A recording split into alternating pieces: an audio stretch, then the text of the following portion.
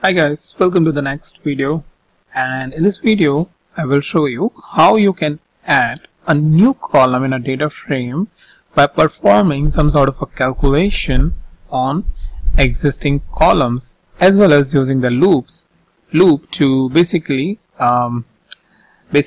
loop over all the values of those columns and then create the output in a new column. Alright, sounds little complex, but it is not if you follow the right syntax, and I'll show you here, and then you can just apply it anywhere you want within your data frames and get the desired output. And this is very helpful in machine learning, where you have to do a lot of feature engineering by creating the new columns based on the existing columns by looking at some sort of specific property. For example, you have sales and you want to create a bins, right?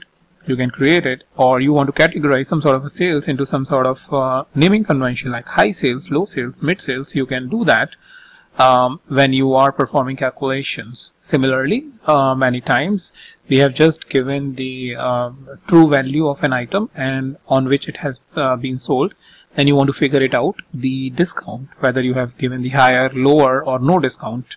Then you can calculate the discount based on the true value or the MRP and the actual sale price. Alright, so how we can do that over here? It's pretty straightforward.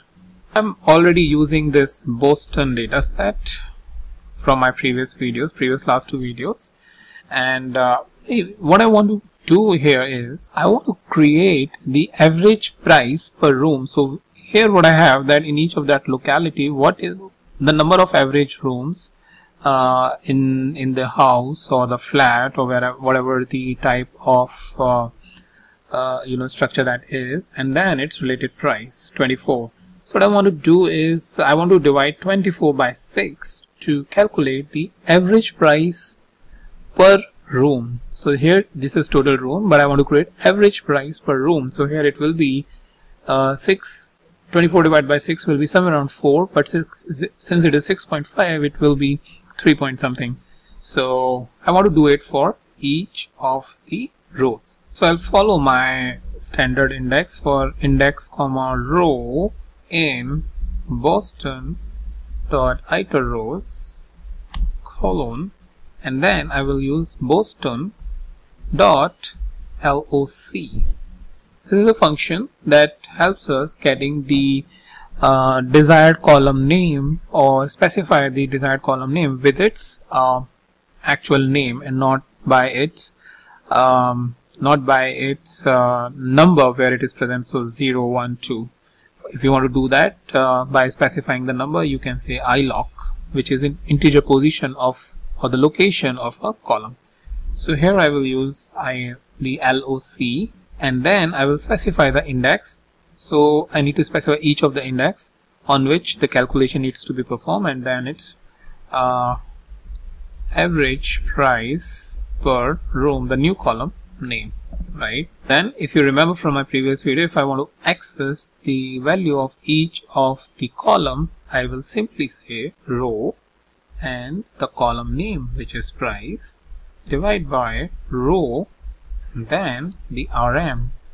So here simply what I'm doing is I am creating a new column for each of here I'm specifying the index. So for each of the index under this column, store this value. That is what basically I am saying over here in simple English statement. If I go and execute that and say Boston.head to print the first 5 observations, you will see a new column will be created along the price to show average price per room. So if I go down over here a little bit, along with decide to price, you have the average price per room, which is 24 divided by 6.5. Similarly for second row, 21.6 divided by 6.4. So this way you can very easily do the feature engineering by creating new features or the new columns for a data set for a machine learning task, as well as any other reporting or analytics task that you have in hand.